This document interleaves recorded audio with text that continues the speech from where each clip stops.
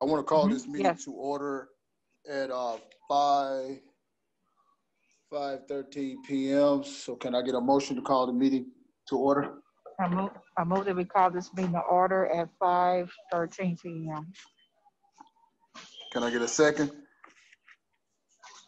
I second. Can I get it? Thank you. It has been seconded. Now, before we adopt the agenda, I would like to make some amendments to our agenda because it was not on our agenda as I have looked over it. And so I have 4 more items to add on. So we're 4.10, we're going to add 4.11, and I sent it out before. There was a lady that was on the conference, and her name was Miss Teresa Edens, and she had a question about one of our buildings, and we needed to get an update on that. If somebody can please mute your buttons, please, if you don't mind. Vice President Reagan, building updates is on the agenda. Old Baptiste, Johnson, and Symington. Was there another building you wanted to add? Yes, ma'am. There was another building I had sent, and I had asked about the information. It was from, the lady's name was Miss Teresa Edens. I can't think of the name of the building right offhand, but I have sent it out before, and I never got any information on that. And Ms. Edens is going to speak at the, Ms. Edens is going to speak. No, ma'am. She's not going to speak. I just need to get Union Point. Yeah, there it is. And I just wanted, and I want to get some information on it because she had talked about it in the last bond meeting. So I didn't get an update on that. That'll be 4.11. Can we, 4.12. Vice President Reagan, if you don't mind, can we just add that to 4.7? Okay, you can add it to 4.7, no problem. So that'll be building Union Point on 4.7, and then on let's see here. So I guess I can add 4.9 where we have compass walls. We got that on there. Okay, I see that now. But we also were supposed to get an update on the vans going over to Compass. We were supposed to be getting some type of bid or something that Mr. Weekly had talked about before. We didn't get an update on that. And that would be on, so we can add that to that'd be 4.92 on the Compass parking lot, I guess, for the vans. I want to add that on there. And then, so for 4.11, I wanted to get a update on the Smith Hill football field scoreboard. I heard some about it. It was in the process. We were supposed to get it fixed, then it wasn't fixed, and then we never got any more updates on them. So I'm just going back on that. And I think it was one more, Mrs. Carter, she had something to add to make 4.12. Ms. Carter, go ahead. Ms. Carter? What, you know what, Mr. Reagan, I slipped my mind. What I think I was talking about, if you didn't, did you already bring up the Smith Hill building? Did you already add that, talked on that agenda about the building? Yeah, it's on there. It's on, yes. And I think you already touched bases on the van. Yes, ma'am, it's on there. Well, I was talking about the van. I wanted to talk about that utility van. Right. I didn't know if it was recovered. So that was one I just added. Okay, so that'd be 4.11 on the utility. That was it for me. I think I had those two. So that's amending my agenda. Okay, so I'm amending my agenda before I approve it. So now I would like to make a motion that we adopt the agenda, adding a 4.11. Well, no, let me go in order. So we're going to go from 4.9, which would also include the Compass parking lot for the vans. And also, we also need put it on the building, which would be 4.7 for the Union Point. And then 4.11 will be an update on the van, utility van. So did everyone get that? Okay, so now I am seeking a motion to adopt the agenda with the amended 4.7, the amended 4.9, and then added on a 4.11.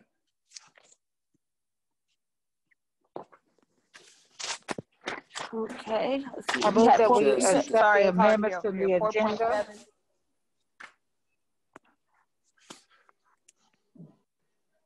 Go ahead, one of you guys. Thought someone was already talking. So wasn't someone already speaking? Go ahead, Ms. I Sorry, guess not. President Briggs was I'll trying to, second but that. go ahead. Oh, I was going ahead and let you go. You were already speaking, so go right ahead.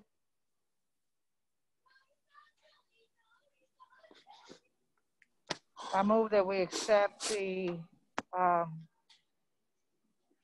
amendments to the agenda to add items 4.11 to 4.13.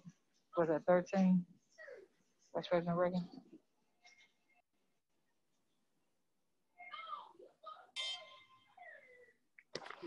No, President Briggs, you're I moving think you to mentioned adopt the agenda 4.7. with the amendment to 4.7, 4.9, and 4.11.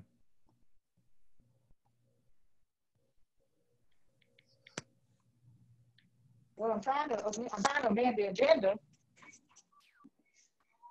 Hello?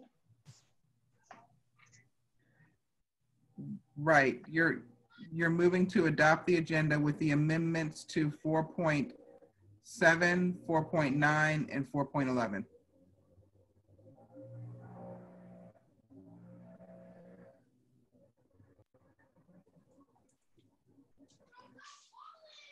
I move that we adopt amendments of 4.7, Okay, you want me just 4.9, and 4.11.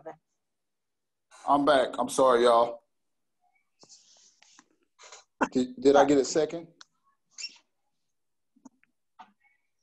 I second. Okay, it has been Second. for the amendments. Okay.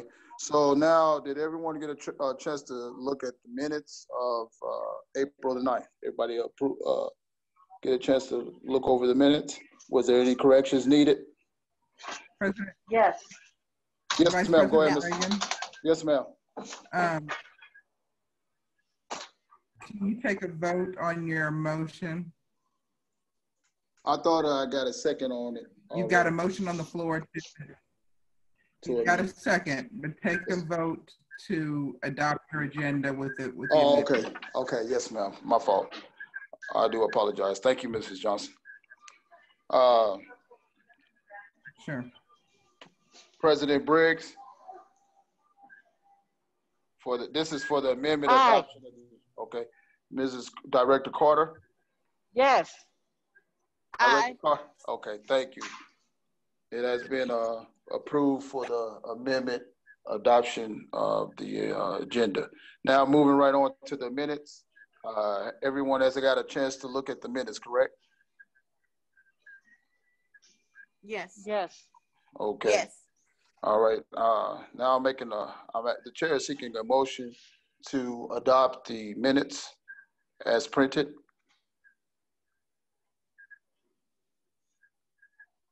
I move that we adopt the minutes as printed. Chair, I move that we. Can I get a second? You hear me? I second. I did second. Okay, thank you. I second. Now, all right, thank you, President Briggs. Second. Thank you. All right, moving right along, we can go back to the agenda now. Mr. Weekly, I'm gonna turn it over to you Vice about President the football. Reagan? Yes, ma'am. You got to call the vote. I'm sorry, can you take a vote on your motion? Oh, yes. President Briggs. Aye. Director Carter. Aye. All right, thank you. All right, moving right along to the agenda. Football field update. I'll turn it over to you now, Mr. Weekly. Okay, we have not, we got an email April 28th from the PIAC committee saying that we had been approved for $240,000 I began calling the PIAC committee or the people responsible, and I've left several. I got to talk to Courtney Banks and she referred me to Rodney Riffle, who then referred me to Mr. Warren, who I've worked with before. William Warren is the person I worked with when we put in the track with the PIAC grant. I've left several messages from Mr. Warren. I have not heard from him yet. So we need to meet as soon as possible so we can start planning out a timeline for the construction project. I have a scope of work that I've already designed up, but I need Mr. Warren to sign off on it as well. So kind of waiting on the city to get back with me to make sure that we're all in line and all in the same place. When I did talk to Mr. Warren's supervisor, he told me that we would probably be mostly in control of the construction project at this point, that they had a lot on their plate, and that we would probably be more in control of that project than they would be. In the past, when we did the track, I really had no influence on construction and what things happened and so on and so forth. So this time it sounds like that we will have most control over that process, but I have not sat down with him yet. He has not returned any of my phone calls yet to sit down and meet about next steps. So I will share with him the scope of work that we worked up. I will share with him some of the designs that we have looked at and then go down that process, and I'll report back as I get more information from the city. Okay, Mr. Weekly, I do understand that, and I do understand that you guys had some. So how would that potentially, since we will be over this construction, would that dip into any of the funding? Will have nothing to do with the funding. The funding's already there. So the $240,000 that they've granted is already there. It's just the rest of the funding, whether we do it through our bond project or through our capital funds. So yeah, that's what we're continuing forward. Okay. Yeah. And you guys are working on the designs with the coaches of Ruskin and an athletic director to get the design on the field also to look nice also, correct? Yeah, the designs I shared with you are the same designs I shared several months ago with the coaches, the AD, and the principal.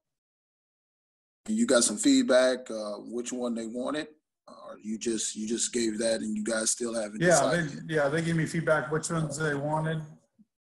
Yeah, they gave me some feedback about what they wanted. Now we just need to find out cost.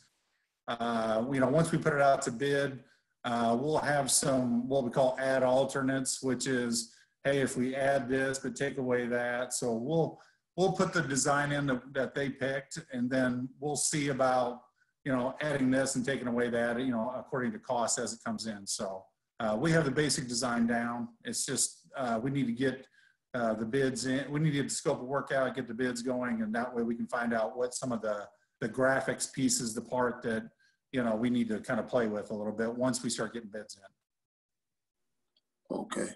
President Briggs or Mrs. Director Carter, do you all have any questions on the field? No, I'm okay. President Briggs?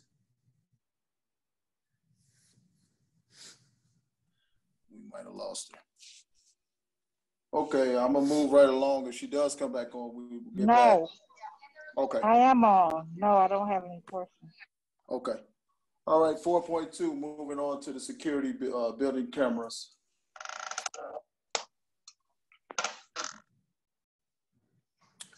I think Dr. Skinner's got some information about that. Dr. Skinner, do you okay, want to share this tied to what I was doing. Cameras, I know. So this is the one that was tied to me. This actually really is not a separate issue. When we get down to the 4.8 gates and security discussion, I was going to talk a little bit about building cameras.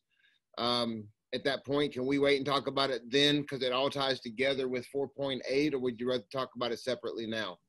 Well, since I've already amended our agenda, let's get it on out the way because I would have combined it all together at the time. I do apologize. Yes, sir. So when we get to 4.8, we're going to talk about, do what? I didn't say anything. Okay. I was going to say lighting is with that as well. Okay. And I don't have everything tied together, but we started looking at, we have several buildings that truly are not necessarily secure from the public, if that's what we're trying to do. And so what we want to do is make sure that we can monitor our buildings, especially on the weekend, when we have incidents that could occur over breaks and long periods when school's not in session.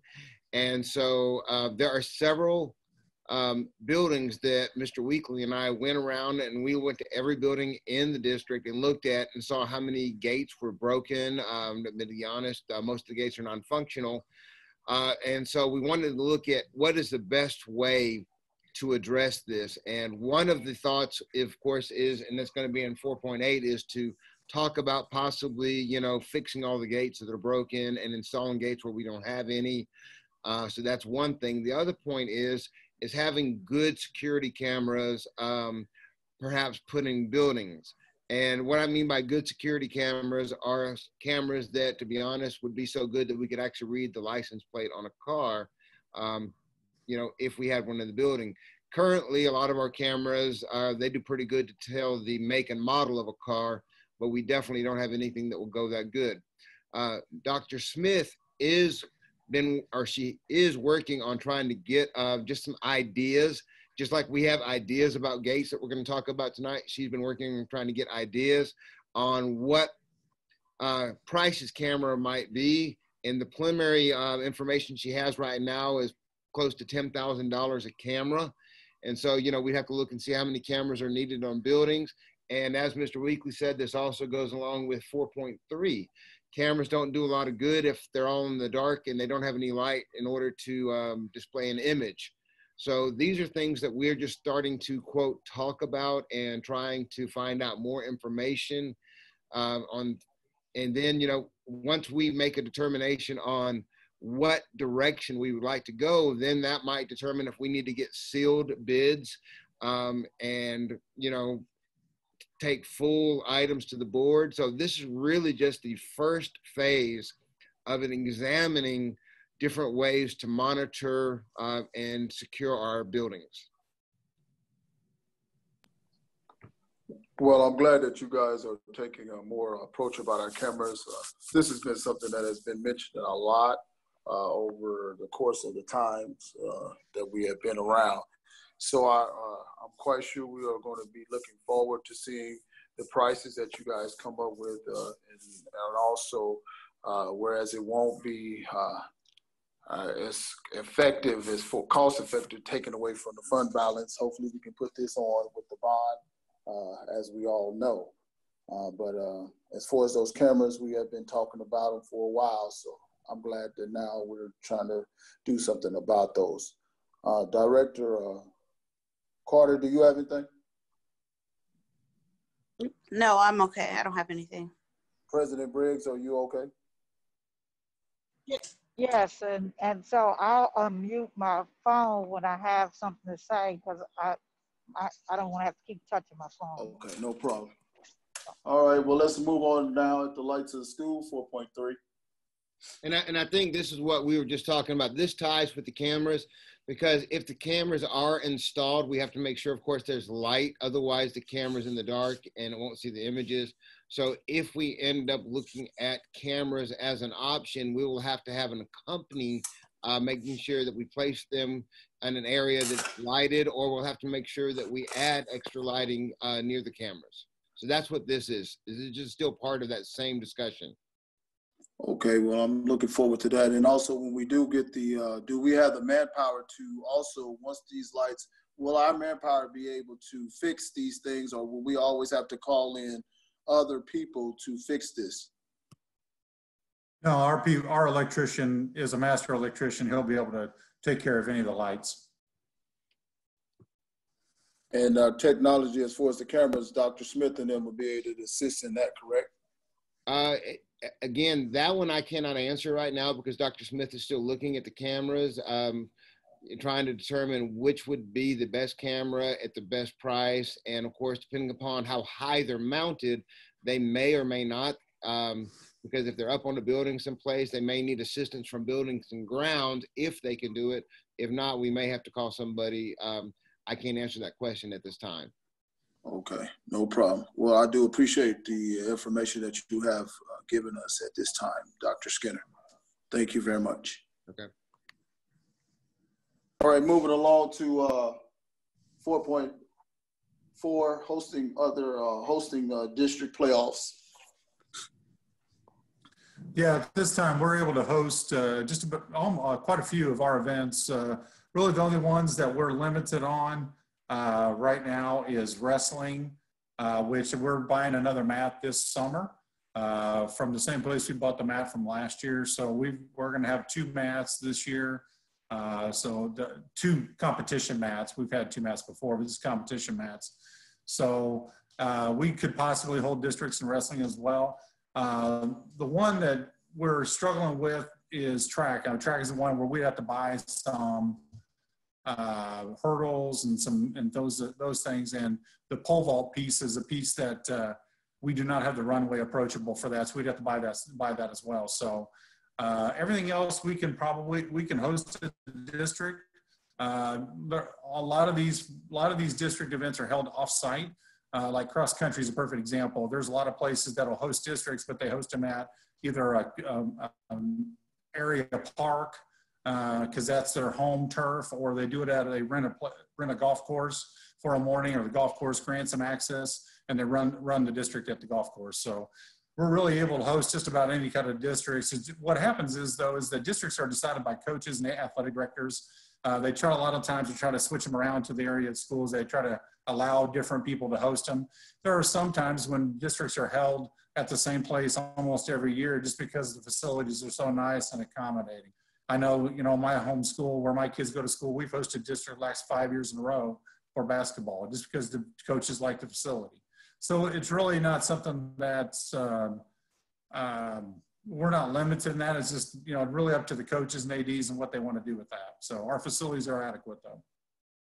Okay, well, I'm looking forward to us getting in to that discussion with all the bond projects that's going on in our facilities. It would be nice to see the Hickman Mills campus up there host the field house up there host a district playoff when it comes time for basketball, and also with our facilities with our football field. So I'm asking that you guys, coaches that are on here, along with the AD, if he's also on here with Mr. Weekly, that we try to make a strong push in the next 2 years. We should see some type of something for us in the 2 years coming up, hopefully. All right. Moving right along to 4.5, community partners for the sports events. Yeah, we had Marissa made a comment, and I'll read that to you so you have that. Due to the COVID-19 conversations that have started with potential partners, we're on hold as there is much uncertainty for many organizations. Below the list of organizations that have expressed interest: the Samuel U. Rogers Health Center for $1,500 with the gym banner. Southside Kansas City Optimist Club, they would like a $2,500 donation specifically to the Back to School Rally. U.S. Army with a $2,000 sponsorship for Back to School Rally. Missouri Care for $3,000 sponsorship to the Back to School Rally. Home State Healthcare, a $4,000 sponsorship for Ruskin Boys Soccer Tournament for next year. The Community America Credit Union is considering dollars for financial literacy and job internships, but no dollar amount has been put forward yet. Also, McDonald's is under consideration for a donation. The Hickman Mills Clinic, the Dental Corner, and the U.S. Marines. Conversations with those will resume as soon as possible because of the state of the economy. Marissa expects that there will be changes to the above, but there may be more, there may be less. So I know the economy's hit a lot of these folks pretty hard. So she'll revisit all those connections as soon as we're back full time, and we'll make sure that we are trying to get our partners to commit to those dollars. I see that Gen X was down there. Did you read that one too? Yeah, Gen X. I think it's a part of, Gen X too. Okay. Now that $1,500 banner, where would that reside? In Ruskin, or would that be up at the field house up at Hickman? That one would be at the Ruskin gym. At the field house, okay. I mean at Ruskin's, okay. Yeah. All right. Well, I look forward to that. Hopefully in the near future, we'll hear these people and we'll be able to send out something and thank them for their contributions that they have given to our school district. It would be nice, and maybe too also when the board comes on, to invite those people in for applause too, to give them something. And once we get everything back to let the community see the people that we are on. Now also, have you all also thought about, once this is put in writing and put in stone, making sure that when we have our programs, that these people are on the back of the programs, so that therefore we're paying our homage to them, letting them know, hey, we thank you and we want everybody to know. Is that also in the works too?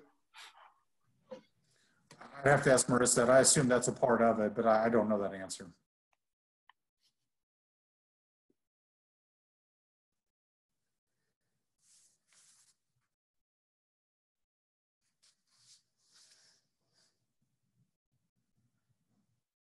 Mr. Reagan? I'm here. I'm sorry. I'm Okay. here. I went on mute. I was just waiting for the next item on there is the landscape. Yeah, you have a question about it? It was approved in March, I believe. I think the March meeting on the consent agenda. Did you have a question regarding it? Yes, I wanted to make sure, and I've been noticing they are starting to, at first when I was coming through here, they were not cutting behind the office. They wasn't cutting behind that fence, kind of where the high jump is, the long jump box. They were not cutting down there at first originally. I notice now they are cutting down up in that area. That was the reason why I was bringing it to your attention, because I've noticed it a lot of times it wasn't being cut. And I don't know if we're getting a checklist or if we have people going out and checking after everybody has finished cutting our facilities. Do we have someone that does that? Yeah, our grounds crew and myself both. I'm in the district every week, and we go around and check buildings. Plus, my grounds crew that still does some cutting at Johnson and Symington and Old Smith Hill. They go around and check as well. But they're a new company, so they're still learning all the pieces of our grounds, and so there's going to be a few misses here and there in the beginning. So we're in the first 5 to 6 weeks, and things have gone pretty well. A few spots here and there, but as soon as I call the supervisor, they're coming over and taking care of it. So I've been very pleased with their response. Yes. Mr. Weekly, is there any way we can create oh, go ahead. Are you speaking? I think that's President Grace. Go ahead. Yeah, one of the things that I've noticed as I tour the property, and I just logged back on, I'm sorry, I might have already talked about it, but they're missing a few spots along the fence lines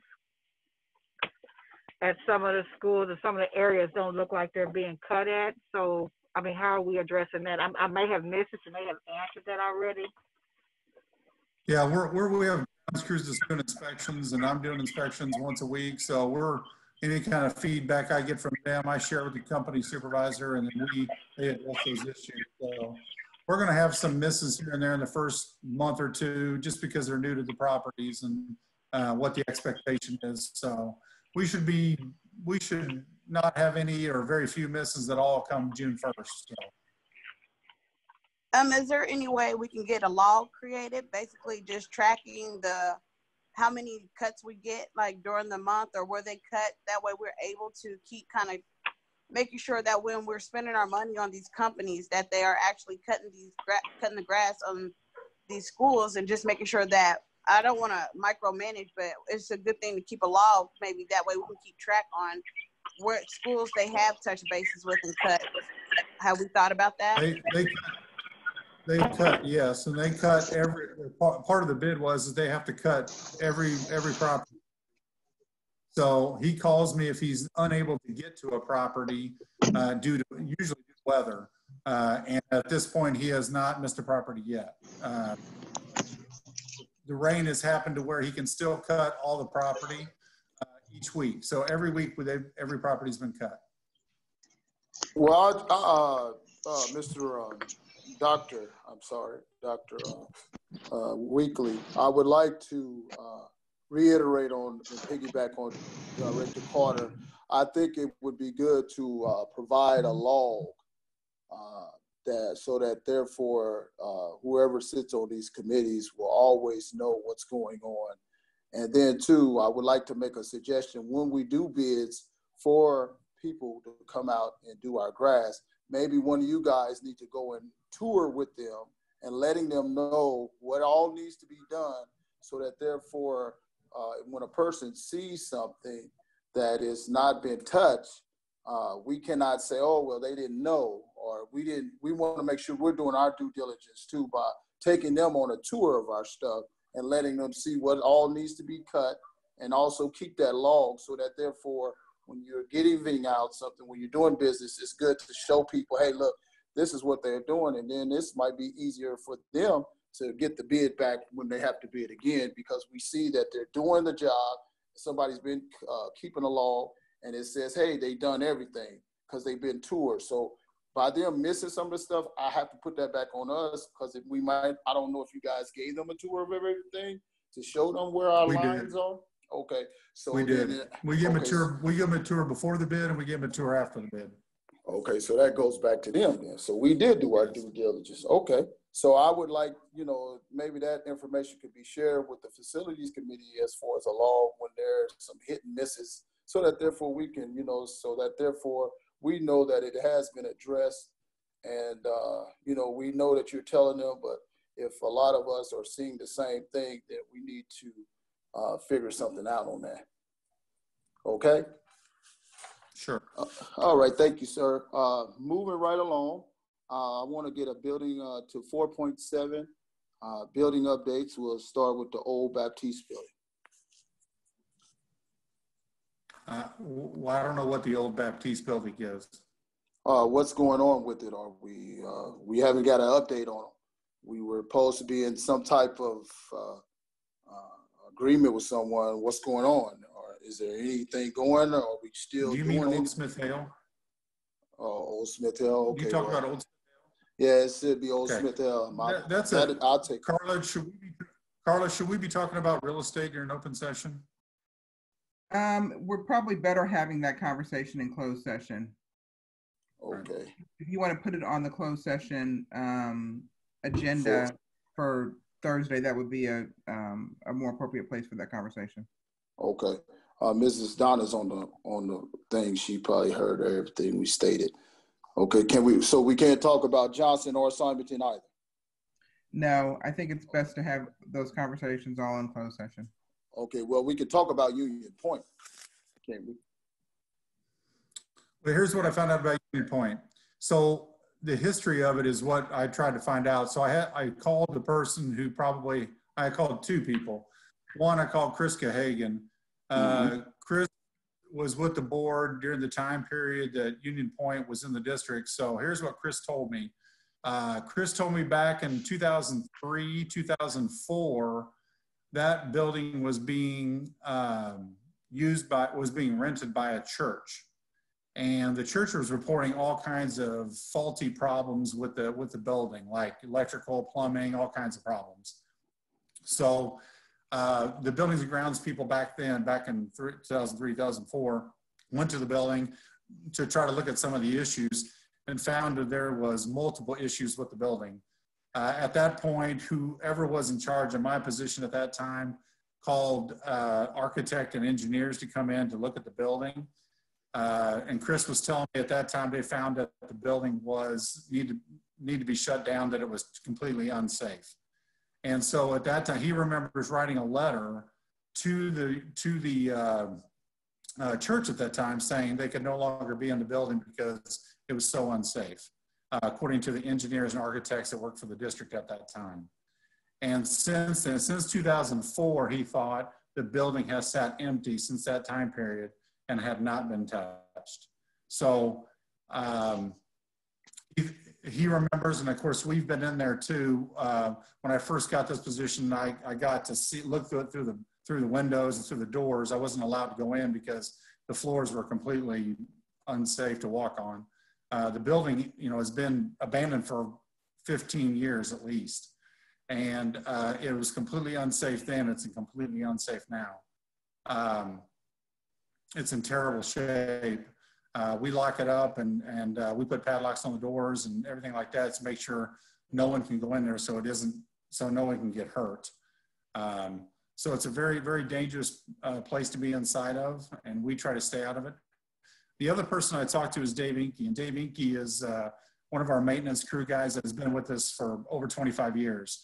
And Dave said, basically told me the same story. He said it was just in terrible condition back in the low 2000s is what he remembers. And he says, I know they basically condemned it without actually condemning it. So, and he said, no one's been in that building since. And he locked it up back in that time period. And he said, we basically try to keep everybody out of it. And where does that property sit again? It's right next to Freedom Arkley. It's on the east side of Freedom Arkley. Now, are we keeping up the maintenance on it as far as cutting grass or anything? Well, there's grass around it. It's part of the Freedom Arkley property, so it's being cut and everything, yeah. Okay. But the building itself, the inside of it, we don't do anything with it. And we can't condemn it? Well, it's my understanding that it's got a historical clarification. Chris Hickman thought that it had an historical marking on it, meaning it had been through the Historical Society.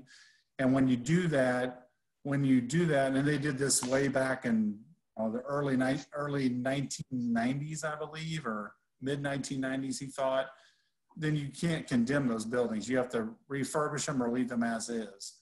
So he said there's some legal precedence that goes along with when they become an historical building. But he thought, we're not sure though. Yeah, he didn't know. He couldn't remember. He was going to try to look at paperwork from the past and send it to me. And Dan, I don't know if I still have it or not, but he said, I'll look for it. And if I find it, I'll get it to you. But I haven't heard from him about it. We might want to check on that. And so that therefore we'll know. So when these things come up again, when people ask us these questions, we'll be ready, being more proactive on that one. All right. Okay, well, moving right along to 4.0, gates and security. On this one, basically this is, and I created this, I got a call from board president, President Briggs, and also spoke to you, Vice President Reagan, with concerns about district school parking lots and playgrounds. We had a few incidents where some people had driven behind buildings and caused some disturbances, throw some trash and so forth. So Mr. Weekly and I talked, and we made a couple of visits, not just one. We made a couple of visits to every school.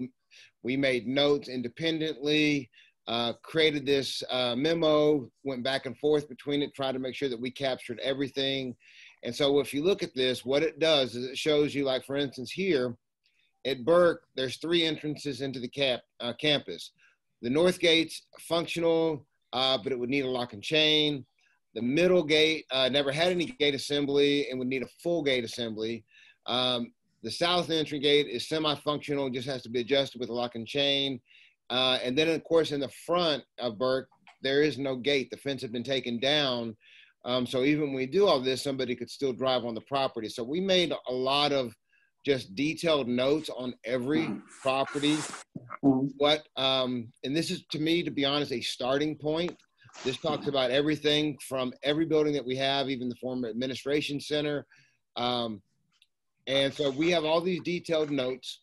And then we've gone back to saying, as we start looking at these notes and really the situations that we're in, there's some things that we have to consider as we start determining if we want to go forward and what we want to go forward with, such as kind of what I mentioned before.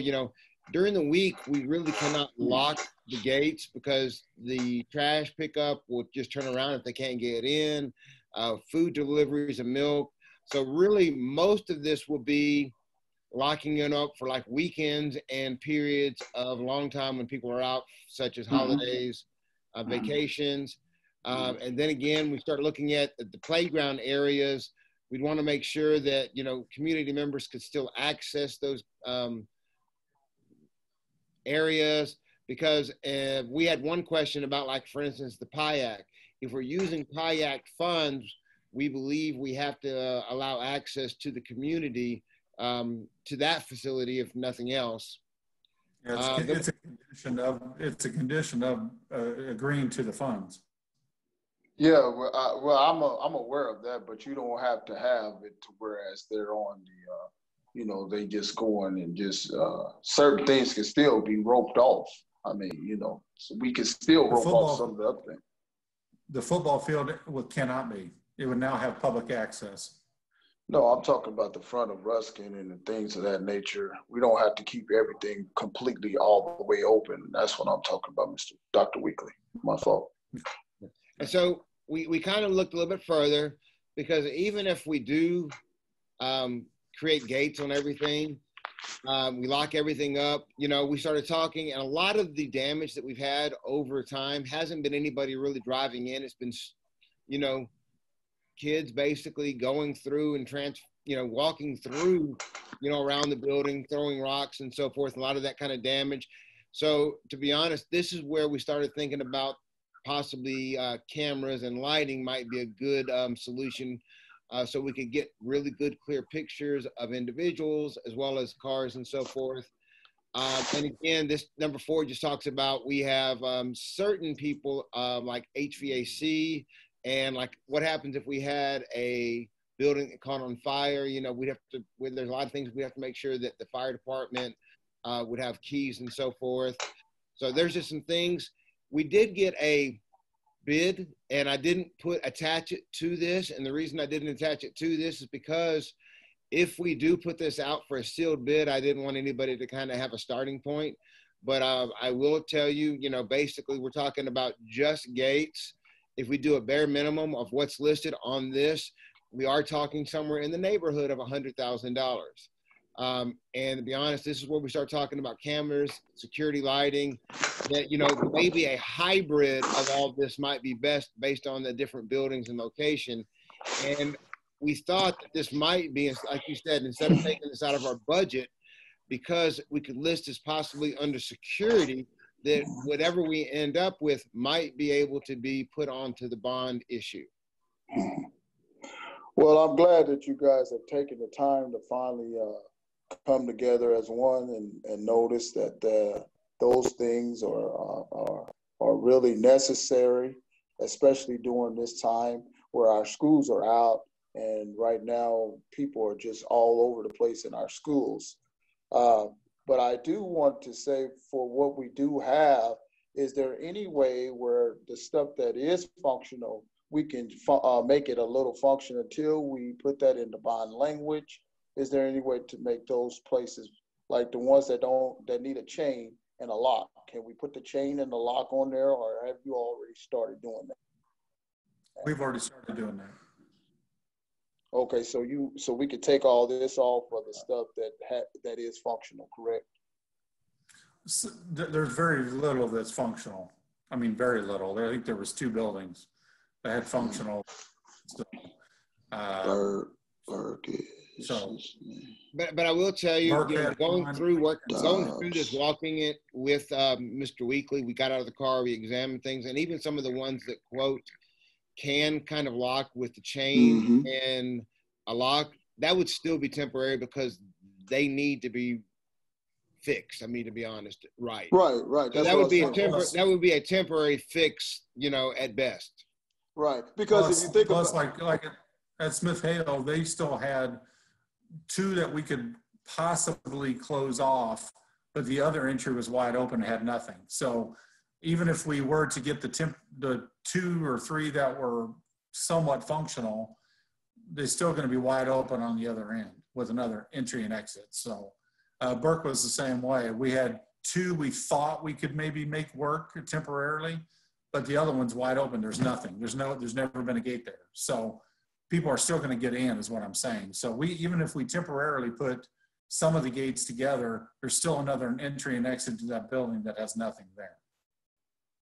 But I think it'll make it a more noticeable when things are kind of locked. if I see you driving a truck over the parking lot and the gate is locked up, I'm gonna be more suspicious than to see without nothing locked up. That's just me.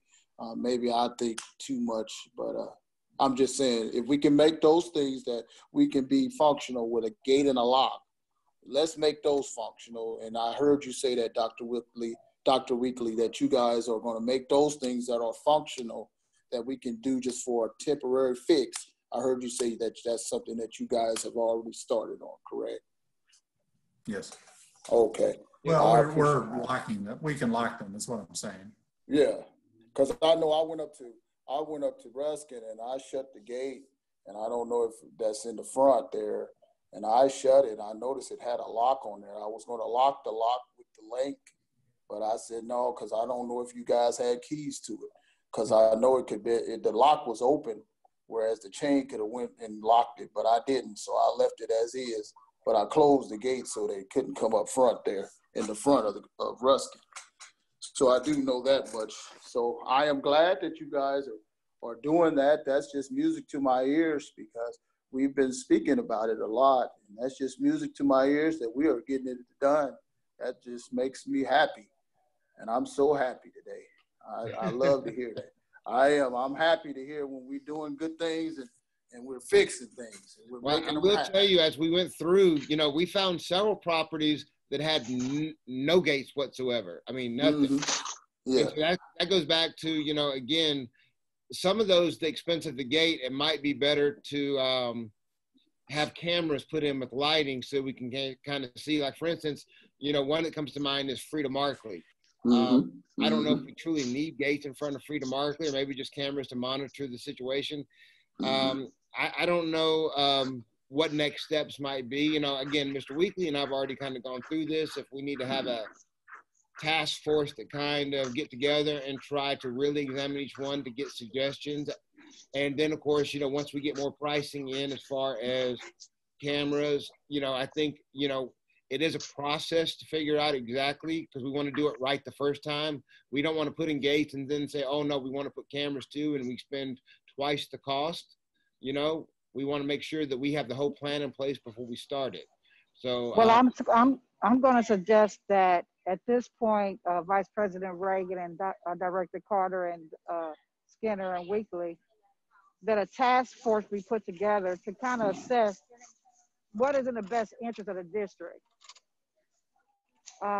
financially, as it relates to our physical budget, but also keeping security as one of our number one focuses. A task force would not be a bad idea. So I think that is a good suggestion.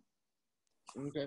I will get somebody to create a task force and give them, of course, the start that we started with this, and get them working, and we will report back next month. And also with that task force, since we're going to bring that and put it into the bond language, also have everything be looked at in our schools, to our school cameras inside too. We want to make sure that those are working too, since we're trying to build these little safety things, safety vestibules in our schools. Also put that in there too, because we don't want to keep nothing out. Since we're doing it all, you can put them all in there together and hopefully put it into that bond language. The gates, your lights, your cameras, your action. Let's roll. Let's roll, baby, roll. Okay. All right. Anything else on that? All right, nothing said. All right, let's move it along. We moving along. 4.9, Compass wall update. Yeah, so we have had several contractors out to look at the compass walls and the upstairs, and I feel like we got a good application. Dr. Skinner, if you'll go to the other attachments, go to the first one, dirt. So the Dirt Corporation is a company that deals with flexible wall spacing for corporations, and they do some schools, but they're flexible wall systems are really designed for building, businesses. I had to take a look. They were a suggestion of Hollis and Miller said that they had used them actually for their facility to create some flexible wall space for their buildings. And so I had them come in along with 2 other companies.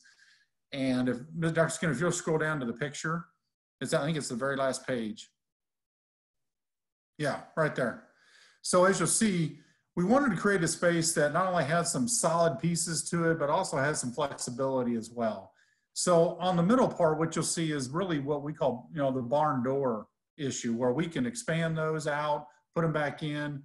They're double-sided, so they're very soundproof. They also, obviously, they go all the way to the ceiling. So, visually, people can only see things if you have the doors open. Obviously, the solid sides on the side, those white pieces have the whiteboard parts where the kids can write on them, which is something we wanted as well, and something curriculum instruction wanted as well. On the far right, you'll see kind of a silver doorway. That's called a pivot door, and the pivot door is required by law due to the fire code issue. So the pivot door will look like a normal door. It's a pass-through that also has some sound barrier to it as well. And it's also at the very end, so kids will probably not be able to see each other at all.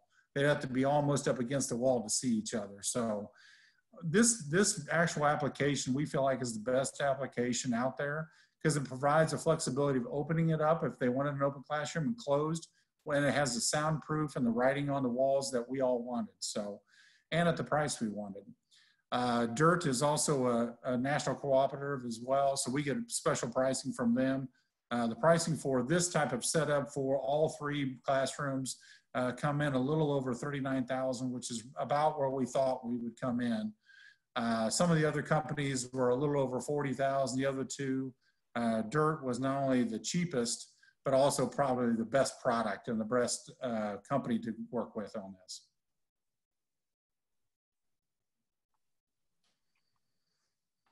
Well, that sounds great, Dr. Weekly and Vice President Reagan and Dr. Skinner. I just would caution us at this point spending any additional dollars. I hope that what we're doing tonight is gathering enough information so that as we strategically move forward, we can implement some of these things, especially once the bond passes, and we hope that that is the case.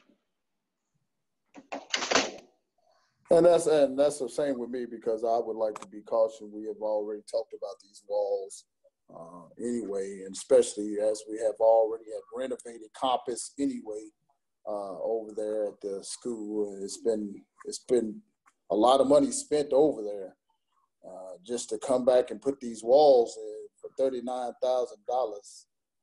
Yeah, I'm along with President Briggs. I would like to be cautious on that, so that therefore we look at it and hopefully we'll come up with some better things. Hopefully this bond will, as we stated, we'll be able to get it passed. So I do appreciate that. Go ahead. So President Reagan, I was under the impression this is what you wanted done this summer. Was that correct? I mean, that was several months, so I'm confused as to after the bond. Well, we would want to be cautious, as we have not, as we saw, we had to spend some money over at Irvin on a playground that we were not looking forward to doing. And this was before we talked about all these things. We look at our fund balance. We're trying to protect our fund balance, Dr. Weekly. I understand what you're stating, but we really kind of never heard nothing about it. That's the reason why I wanted to listen to hear about what you had. And so therefore, moving forward, the next board might go ahead and take you up on your offer, but at this time, I just wanted to know the update of what you guys found out, because we had been talking about it. I know the principals and the teachers want it, but at the same sense, $39,000 at a school that we had invested a whole bunch of money, which I said before, to me is kind of, I'll use a great word now today. I just don't think right now would be the time. So that's just me. I will say this, funding wise, I have enough in my capital budget for 1920 to complete this project and not affect the fund balance. Yeah, I'm not in support of that, Vice President Reagan. Oh, I don't know who pushed this initiative to do this at this point. So Yeah. I'm not in. I'm what we wanted to do when we first came, President Briggs, is that this was brought to us by numerous of teachers last year. We've been talking about this. This is how far it goes back, and I don't know whoever else might have recognized that. Here we are. We have kids that are able to see each other in a classroom in open space, like we live. You know how people like open space houses, and a lot of teachers are complaining about the noise and how kids are being distracted with each other. At that time, we were trying to see how much it would be to get some walls. Director Carter and myself stated, why couldn't we just put up a wall, just build a regular wall with some sheetrock? And Dr. Weekly was stating, well, that would look pretty good, you know, as far as that. And we wasn't at first. These prices of these walls have been traumatic. They've been up, way up, and then now this is probably the lowest. But at this time, like I stated, with all the things that we were not looking forward to, and that's why you have to be a governance of your money, good steward. We at this time, I'm not in it neither, because I didn't know we would have to. As once again here, we had Irvin. We put a new playground down that we were spending money on. So at this time, I'm not in reception. Go ahead, Mr. Well, I think at the time, Mr. Reagan, when we discussed this, when we took our tours and visited those schools, it was chaotic in those classrooms. And like we said, teachers was overwhelmed. There were students that were getting distracted because they were all in one classroom setting. There was no dividers to separate it. But as we discussed, we were wanting to get just a simple divider, just something simple. We were asking for like, I think it was like a pull screen. Was it like a screen just to separate them? And we said, we don't need anything fancy, but just something simple just to separate it. And I think that's when Ms. Franklin came up with the suggestion that you guys was looking for some type of boards where they can write and draw on. And then we bring it back to the place stating that, you know, we don't need anything fancy. If we can't afford that type of things at that moment, we don't need anything that we can draw on. And we said only get what we can afford. And we kind of agreed on just looking at something basic. That way we can just shut those classrooms off and separate it. That way the kids are able to learn without getting distracted.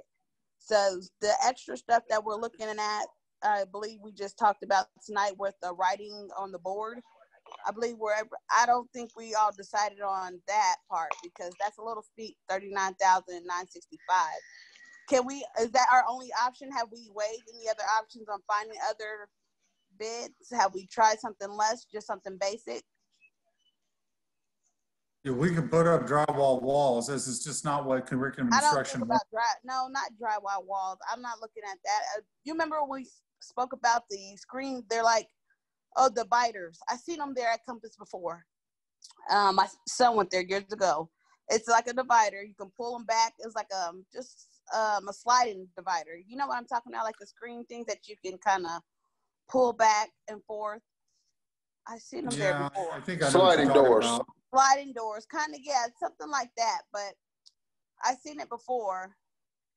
I seen it there before. So I was just kind of wondering if we can stick to something basic like that, just something simple, but at least kind of just shut them off where they're not looking at each other or getting distracted. You know, if I may, you know, kind of give my 2 cents on this. This is one of those ones that has been a challenge since basically, you know, inception, and it's become more of a challenge now that it is more of a traditional neighborhood high or elementary versus the choice school. And I will tell you, it is better to, quote, do it right the first time than to come in and to take things down, add things. And there were a couple other quotes, I believe, that Mr. Weekly had with this one. This happens to be the best, most affordable, and the one that we're recommending. And, you know, we really like for it to go to consent for the board meeting next week. But if nothing else, we would just could bring it to the board and have everybody else look at it and give their opinion. But I do think this is the right time to do it as well, because we do need to do it during the summer when there's no students there. So it'll be in place for next year. And with the new virus going around, hopefully this could also help contain viruses, keep them separate. And make sure that students are safe as well. And someone, sorry to cut you off, Dr. Skinner, but someone needs to mute their phone because we can't hear. Well, Well, right now, I understand about the COVID, and I understand what you guys are saying. But as a good steward, and just me personally, Director Carter, President Briggs, just as being good stewards as the Board of Education, as we know our fund balance, and we've seen how we have had it. We're trying to push a bond right now at this time. We're trying to get things done. And so right now, I just don't feel comfortable bringing that to the full board at this time. That's just me. I'm one of three. I think, do I have to take a vote on that later or not? If I don't, Ms. Johnson, Attorney Johnson? Well, I mean, if you want to move it to the full board, then you'll want to take a vote to move it to the full board. I mean, if you're not planning on taking any action on it, you don't necessarily have to. Well, let me take that back. Mr. Weekly, have you made is this a recommendation? Yes, it is. Okay, so then, yeah, you guys do need to take some action on it one way or the other. It's either, you want to move it to the full board, or you want to, you don't want to move it to the full board. What, you could table it. There are a multitude of things that you can do. But if it's coming as a recommendation to the committee, then the committee needs to take some action on it. Okay.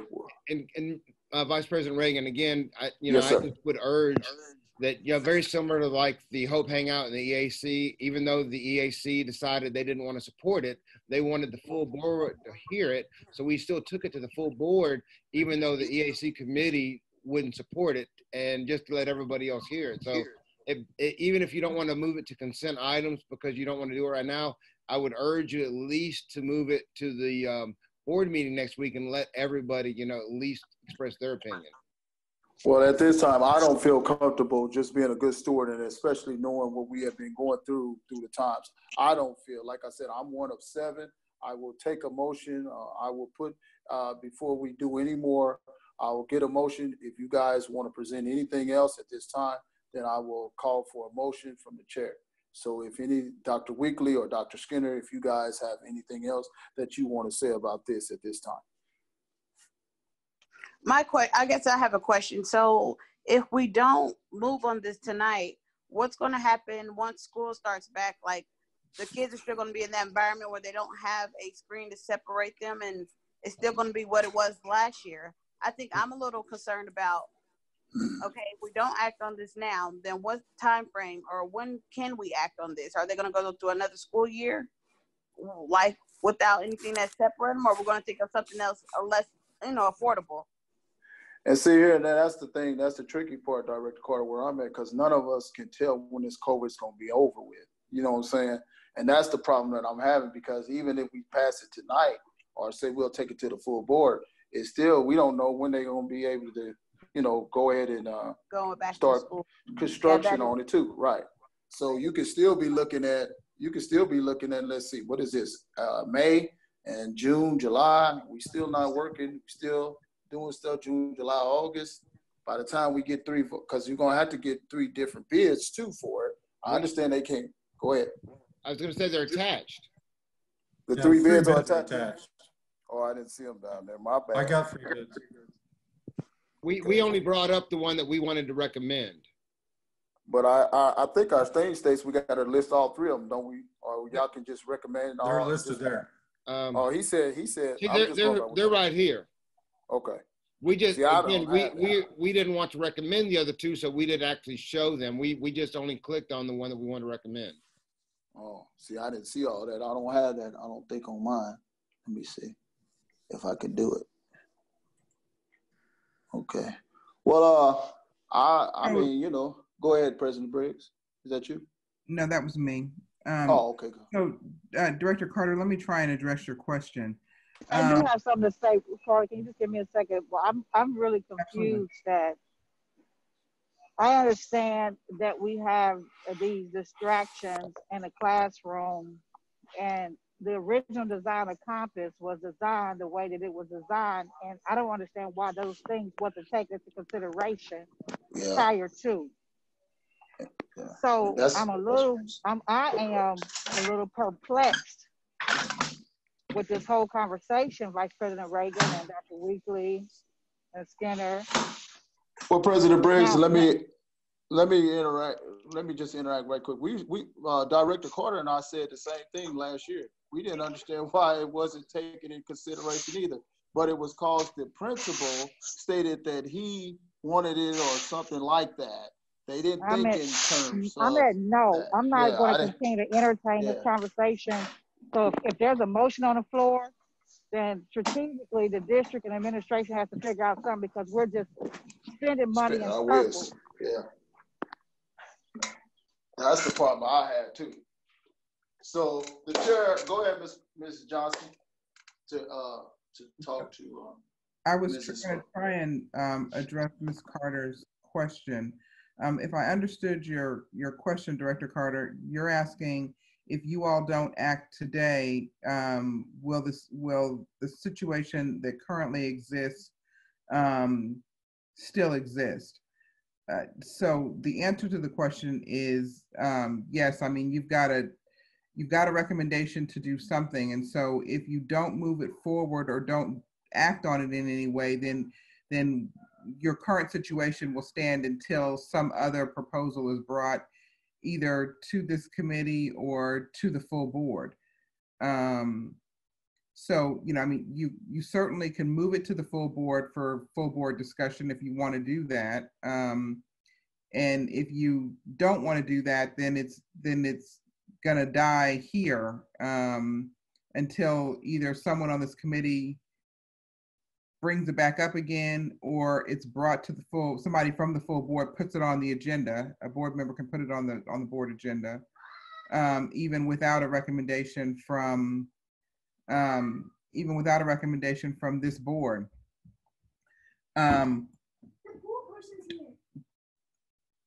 Sorry. So you've got those options. You can either move it forward to the full board for consideration without a recommendation from this committee. You can leave it here at this committee and wait for either some additional action. You can make a request of the administration to do something different. But if you do nothing, it's going to stay in the status that it's in now. Does that make sense? It does. Okay. So since there has been a recommendation made by leadership, the chair is seeking a motion for item 4.9 campus wall update.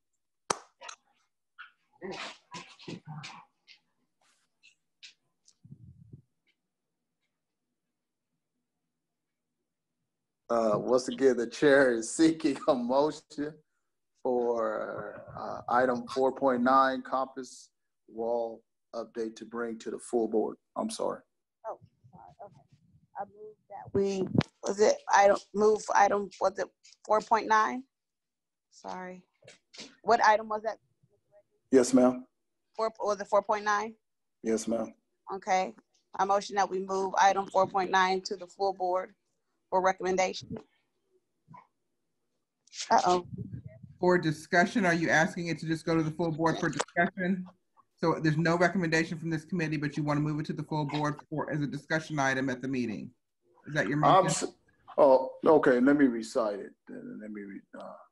No, I'm just trying to get clarification from Director Carter. Yeah, is that what we agreed on? That we're going to bring it to the full board, right? Or for discussion, or we're just going to die it off right here? I think that's what we need to figure out. Yeah. Well, my motion, what'll happen is I'm gonna seek the motion. I'll get a second. We'll vote. If the yays win and the nays, if the noes don't, we don't move it. If the yays do, then we move it. So that's how that works. That's how that works. So Director Carter, as I understand your motion is to move this item to the full board for discussion. Yeah, I want to move it to the board for discussion. Okay, so that's the motion on the floor. And it requires a second. Can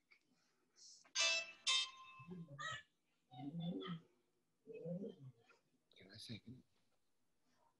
Okay, is there someone that's intending to make a second? If there isn't, then the motion's gonna die.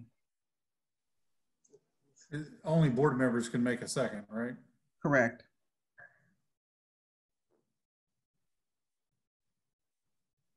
Well, the motion is dead because I've given each and every one a time to say something because I was not going to second the motion. I just want to make sure. So there is a first for this motion. And so, yes, if there's no second to the motion, then the motion will die.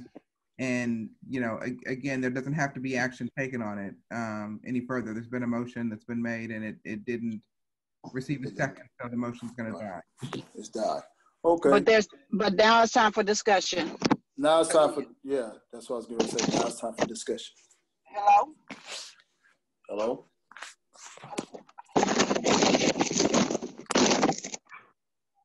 Hello?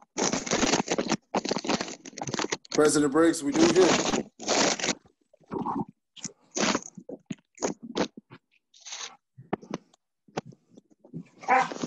Hello? Go ahead. I'm sorry, I was on mute. If there's another motion that you want to make in order to get something else on the table to discuss, the floor is open for you to make a motion that would require a second, and then you could have some discussion on it, and then you can vote it up or down. But you know, the floor is open for a motion on the issue. Are you talking to me? Yes, ma'am. I thought you were asking a question about discussion. No, that was that was President Briggs. That was me. That's President Briggs. I believe after a motion is taken that you can still allow time for a brief discussion. I know we had some discussion prior to. So it did not pass. I do have something to say. On this issue? On this? Yeah, or do we, or is not necessary? Okay. No, that's fine. If there's still some conversation that needs to occur on this issue before another motion comes before the floor, that's fine. You can do that. I think it's important that as we move forward with majority of our learning spaces, most of our learning spaces, that the administration assess the learning environment. So to make a clear determination, if we're going to do the cooperative or group learning environment, is that conducive to the learning environment? Are kids and teachers actually benefiting from it? So what I don't want the district to continue to do is implement an educational strategy and then try to improve it when we realize that there are some hiccups with what the initial recommendation was. So that is one reason why I'm not moving on this right now. I'm just not going to do it. Not for $35,000, not for $1. I think that the administration, whether it's the current or new or the future administration, really assess each and every learning environment so that it meets the 21st century student needs. President Briggs, you bring up a great point. Dr. Skinner, you and your team, I think we should make a charge to you guys to really look at that. That is a valid point because we don't want to just keep on building things and then tearing them back down or taking different, I can't get it all out, but I know what I want to say. But basically, yes, sir, I would piggyback off with President Briggs on that, because we don't want to get into just buying stuff and saying we're going to do this learning today, and then tomorrow we say, oh, well, that didn't work. Even though we should have went a little farther and looked around, you know, we don't want to get into that, spending money and back and forth. I think we've shown enough of that already. So if we could look at that, what type of learnings are we going to do for our district, for our students, not for anyone, what our students can grasp to. And I will say that, you know, when that was built and when we did this last bond, you know, it was because it was built for a choice school that was looking at the 4 C's. It was looking at to create, collaborate, communicate with each other. So the way it was designed was exactly for what it was intended. However, now that it is a traditional neighborhood school, the design does not follow function as it did before. It was perfectly fine when it was a choice school, but now that it's not, adjustments need to be made to accommodate the new learning environment and the new, type of school that it is.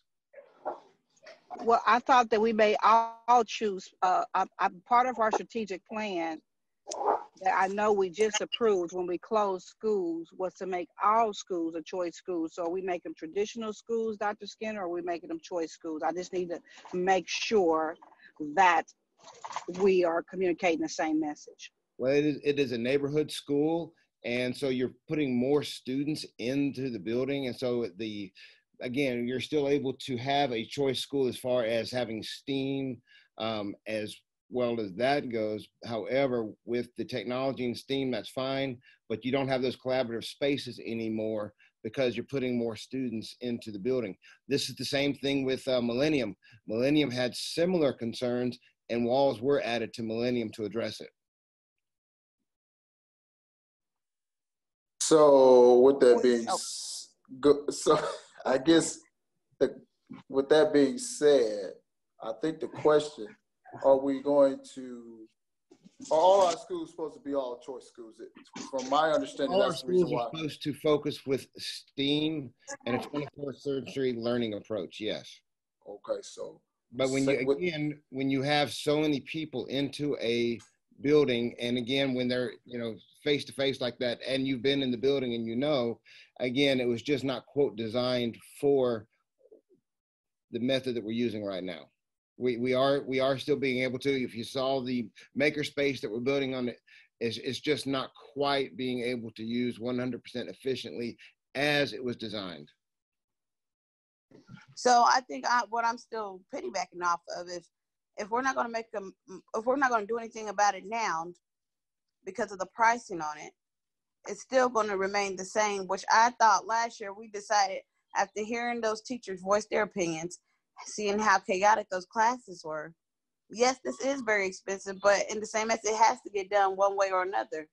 Those kids cannot continue to go to school and be distracted. And I just don't see how the administration team can really do anything about it unless we get those sliding doors. I wish we can look at finding a cheaper bid, maybe somebody with a cheaper price.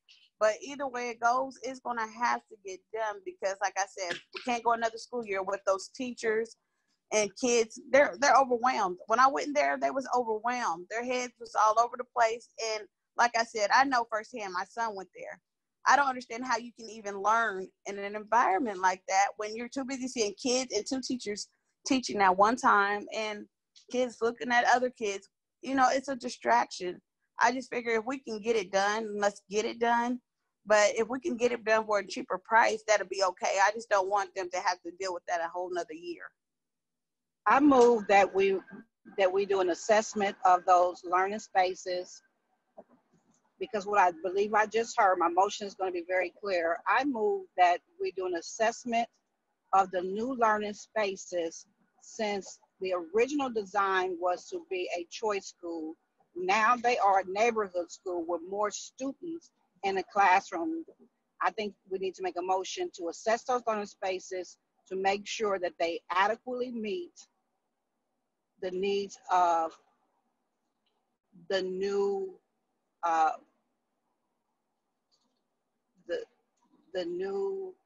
to accommodate the increase in classroom sizes. Because I believe you can't do one space and not do another, so there needs to be an assessment done on those learning communities. Well, here's the question then, President Briggs, because we're doing discussion. How many of these schools are like this right now, Dr. Skinner? I'm going to let Mr. Weagley kind of address it, because I believe there are other schools that we're going to have to look at. Oh, as well. Oh, Lord. See, that's what President Briggs is Mr. talking Weakley, about. could you kind of address that, please, on some of the older buildings that had those collapsible walls that we have to go in and address as well? Yeah. And let me interrupt for just 1 second, Mr. Weakley. Sure. Mr. Weakley, I'm sorry, let me interrupt for 1 second. You've got a pending motion on the floor that doesn't have a second, and so I'd like to get that one out the way. Right. Yeah. Let's get a second on that, and then we can go into some discussion on it. Is there a second for discussion? Which one? The one I put out there first? No, the one that President Briggs just made. to have an conducted assessment of the learning spaces. And I'm guessing, President Briggs, your motion was for assess the learning spaces throughout the district, not just within that school. I want a clarification on that. President Briggs? Yes, it's an assessment of all those types of learning spaces, because what we don't want to have occur is that we do Compass, and then we already know that there are 5 to 6 more schools who have similar learning spaces. Our example would be Santa Fe. Okay. I believe assessment is part of the bond, if I'm not mistaken. Is that correct, Mr. Weekly? I don't know what space you're talking about. I said, I believe an assessment of the entire district and learning space was done as part of the bond, as you were looking at things to, quote, bring forth for the bond. Correct. Okay, then, well, if y'all... The assessment of the learning space has been shared multiple times. And so this is, if the assessment is that this space is not working, then this is the solution. That's why this is kind of confusing for me. We assess that it isn't working, and this is the solution for it. So the assessment's been done that we all know it isn't working as well as we want it to work. This is the solution for that assessment. Are there other places? How many other places, Dr. Weekly, are similar to this one? Because if we address one situation. Right. And again, it goes back to that whole thing that I've been saying for the last 2 years. We have an assessment that Hollis Miller and I did of inside and outside the building, including learning spaces, where it's $108 million.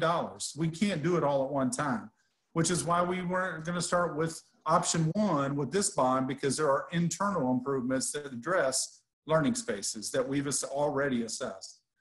For instance, Ingalls has that flexible wall that Director Carter is talking about. They do not like them. They want us to remove them. Okay, they want us to get rid of them. They want us to put up a different structure. Where is that?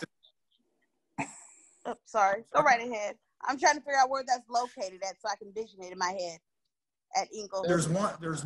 It's by the special education wall, right across from the kitchen. By the cafeteria. Yeah, there's 2 or 3 classrooms right along there that are right in a row that have the flexible expanding walls, and they do not like them and want them removed. So this is a space, this type of application would be perfect for what they're needing. And so as I share this with principals, this is what they want. I mean, this is the solution they want. I shared it with Ms. Horde, the principal of Compass, and she is very excited about this application. And these are the types of applications I'm sharing with principals that have these other issues that you're talking about. And so the assessment's been done. It's been done for years. We did it in 2015. I revisited it in 2018. Justin and I did it again in fall of 2019. We have that data. It's already there, and we've shared it multiple times. The issue is that can we do the application over time? This is a very good, reasonably cost application. Is it cheap? No, it's not. But it is a reasonable application that principals like, teachers like, and as for the cost is a good cost. And it's a long-term application.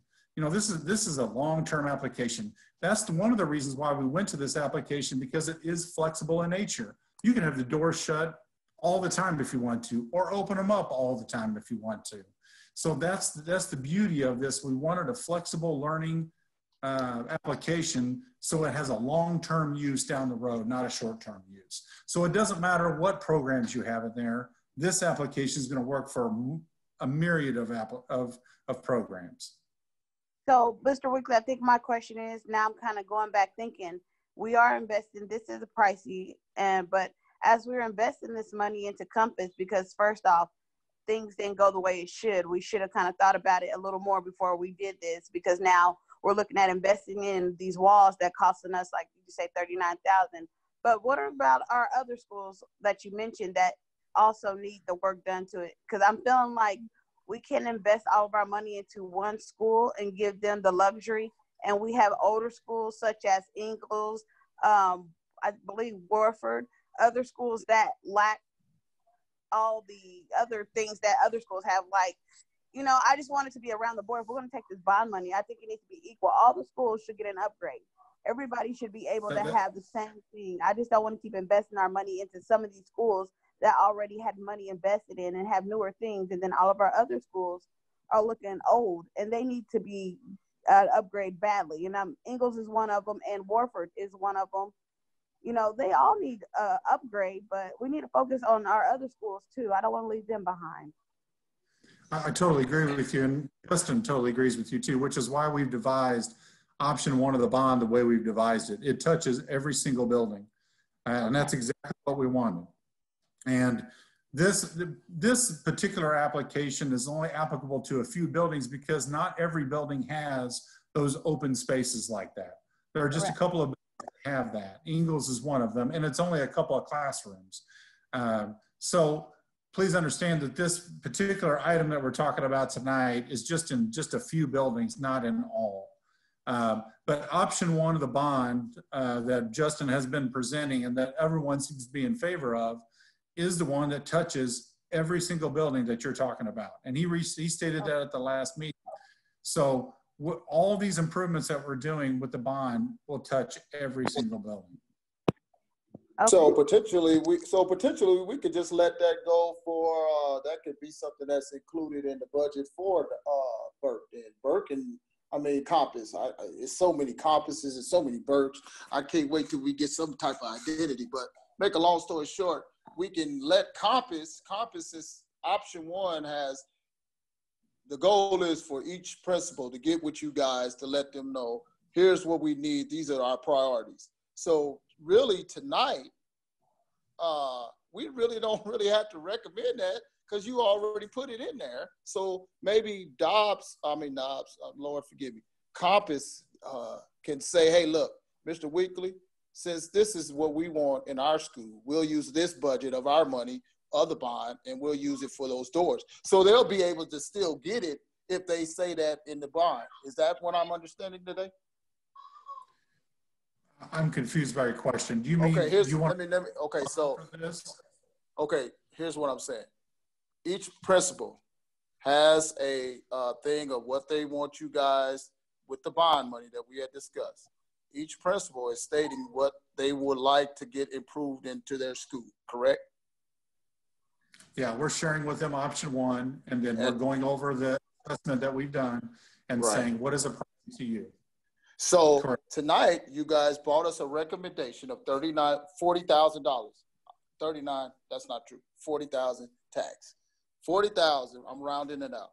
So $40,000, I can say, hey, look, Mr. Weekly, I'm the principal over at, hypothetically, I'm the principal over here at Compass today.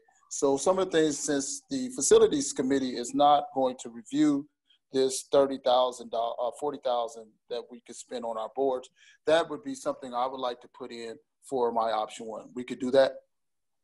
Yeah. They can do that. Okay, so. But Mr. Reagan, the one thing about this is the bond will not go until August. This work needs to be done this summer. Otherwise, as Ms. Director Carter has said, our students will come right back into school exactly the way they left it, and this won't have a chance to get done probably for another year.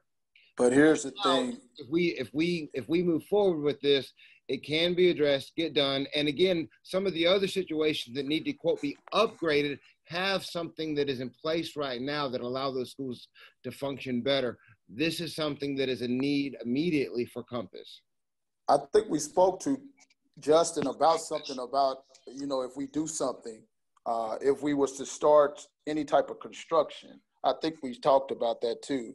How would it impact? So I think that was something. So if the money was saying, it wouldn't, that's what I'm saying. So if we, right. So basically if the money is here, it's going to start construction or whatever has to happen. So whether they lose 6 months, 4 months, we've already been out of school already. We don't know when we're going to return. So by the time they get back, regardless of when this, whatever passes, they're still going to be losing that time regardless. That's all I'm saying. Maybe I'm not looking at it, but I'm looking at it like, hey, let's spend this money. If we got a bond, we're going to promote our bond. First of all, we want to try to do this in November. We want to go ahead and say, hey, look, we want this in our school buildings. I have a certain percentage of money that I can only spend in my building. Why don't we just use that? That would be the proactive way to me to put that money, use it. That principal would have to say, hey, I know how much you all have allotted me to have. So therefore, I'm going to use that in my building. Why should we have to vote on something like this and we have the bond coming right up? That just doesn't make sense to me. That's all I'm saying. Yeah, Mr. Reagan, I agree with you on that. That does make, since option one was put out there, because before I just heard about option one, so I wasn't thinking if option one is sprung to the board, put out there that the teachers, the principals get to, suggest what they want to be done to their school. Why don't we wait and put that money and wrap it all into their budget instead of having to come off of more money? That makes more sense. I like that idea because it does make more sense. And see, that gives them more time, a principal to me, that gives me more time to make more assessment of the learning of thing that we're going to do. Why should we, see, that's how we get to spending money that we don't really need to spend. We got this bond coming up. Why are we going to take money out of our hands we don't even have? I mean, gentlemen and ladies, that's all I'm saying. To me, let's promote our bond. Let's talk to our community. Let's get our community to come on out here and support this bond. That's what we ought to push for. As far as I'm concerned, the motion as far as, I'm gonna move on along. This motion is dead. I don't think there's no more discussion. Do you guys have any more discussion? No. Dr. Skinner, Dr. Weekly? I just respectfully disagree with you, but I understand where you're coming from. It's just, to me, we're spending money. We got a bond. I understand. And I understand it could be put in option one because I understand what option one is. In fact, the bond is the next item.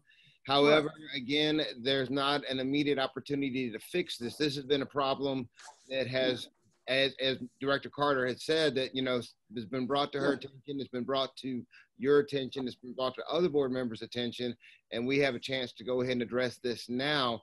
Otherwise, it will probably go for another year before it is fixed. I don't doubt it. If the principal is doing their budget according to option one, as we're stating, you guys, I would charge you guys to say, hey, look, this is what we know that you need in your building. That would be something that would be on your scorecard for your building with the money that we're going to allot you for your building.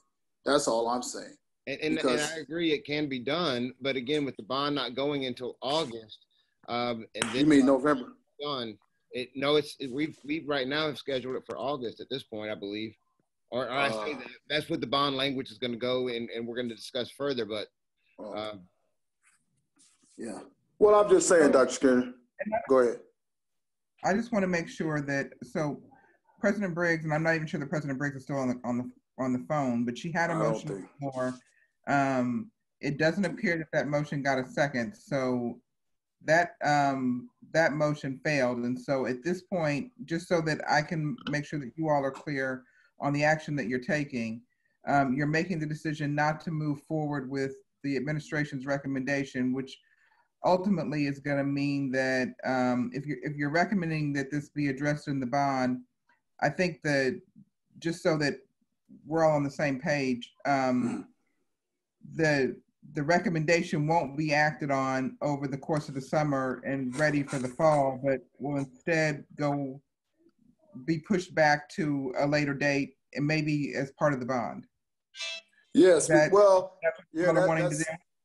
sounds good to me, but it was Dr. Weekly who stated to President Briggs that they have already did this assessment already, and that is part of in some of the bond language, I'm thinking, for what they have said, because I think he said it was 181 million if we was to do all of it, according to what President Briggs was asking of him. So if they've already did the assessment and it's already put into how much it would be for all those schools, Attorney Johnson, I see no need of us to come back and do this and say, hey, look, we're going to spend $40,000, but we've already done the assessment. We're telling you guys already how much it is. So to me, I think this motion would be dead overall.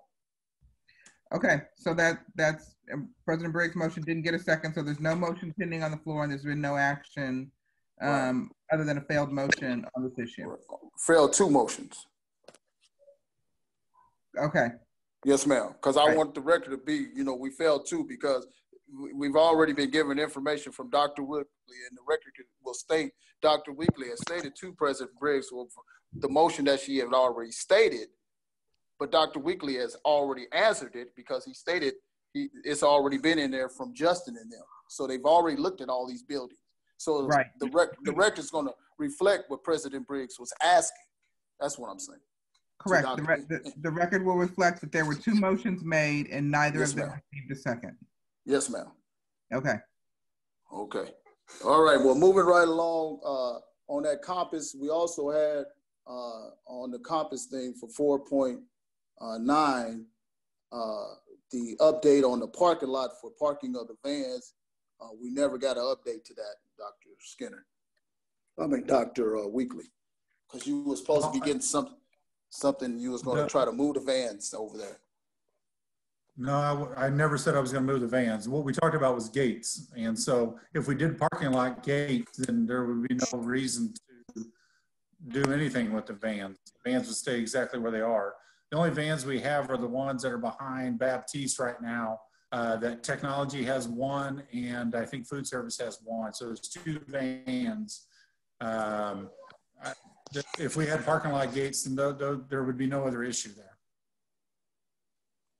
So Mr. Weekly, going back to last year, or was it over the summer, when we had our work trucks? They were stolen. I believe they were stolen, along with the tools. They were parked out front of the building, right underneath the light pole, and got stolen. Yes.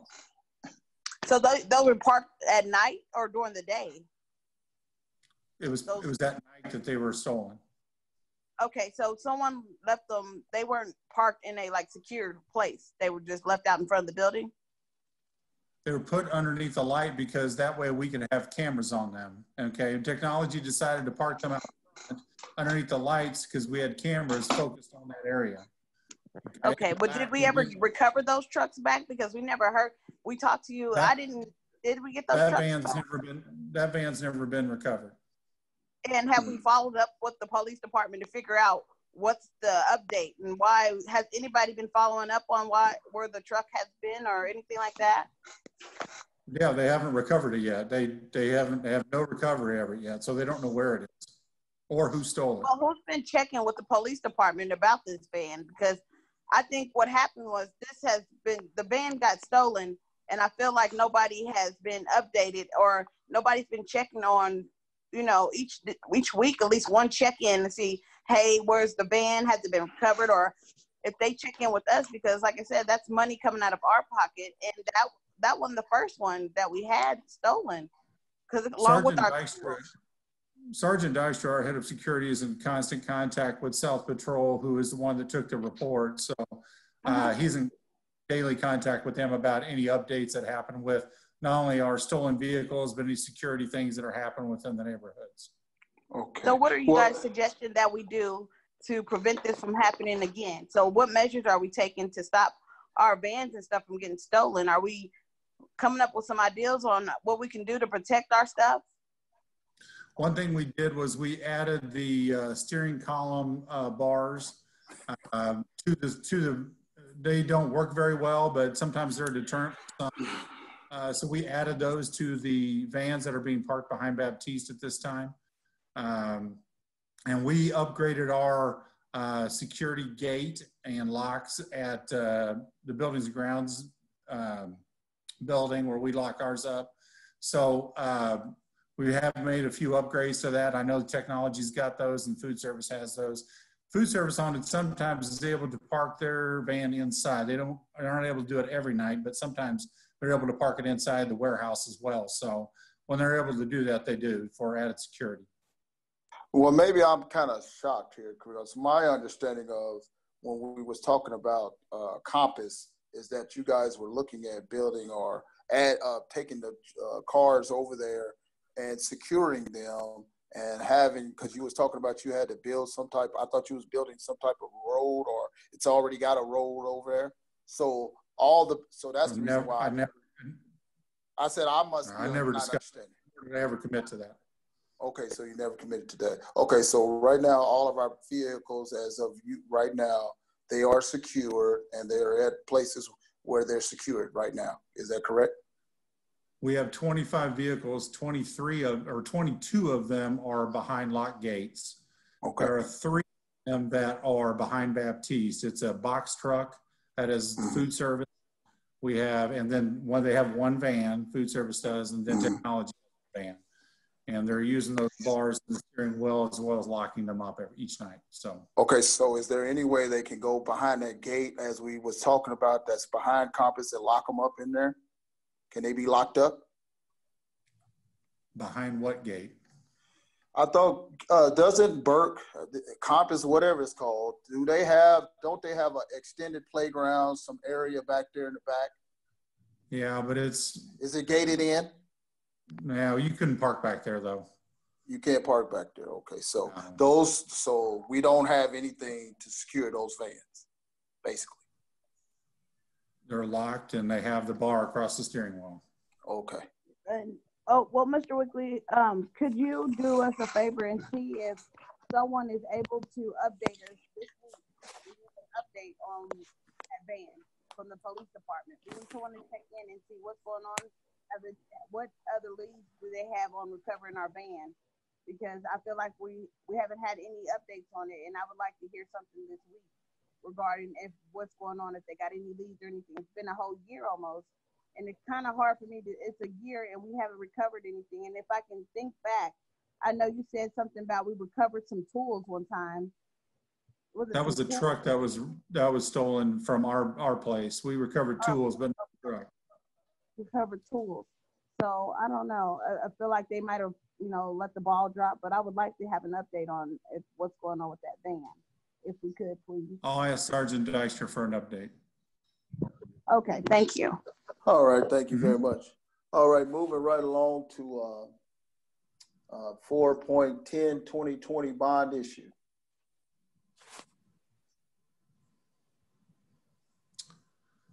Well, ballot language has to be adopted for the election commission. It has to be taken to the election commission prior to May 26th.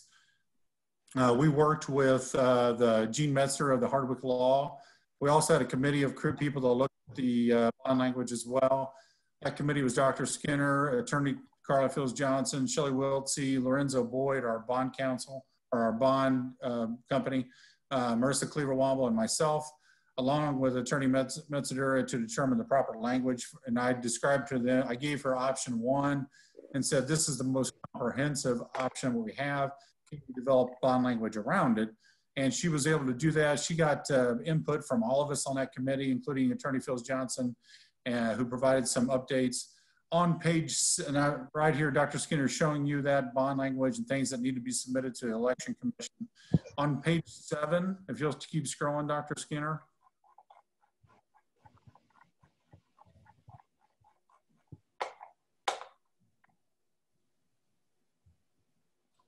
Right there, where it says question in bold, that bold paragraph is what would be presented to the voters. And as you read that, you can see that it is very generic in nature, and it's generic for a reason. It's generic to allow latitude for the school district to perform the repairs and things that they need associated with the bond projects in option 1. So if that's what would appear to the voters on the ballot itself. Has the rest, and you guys have already sent this out to the rest of the board? No. No, okay. So bring it to the committee first and then to the board.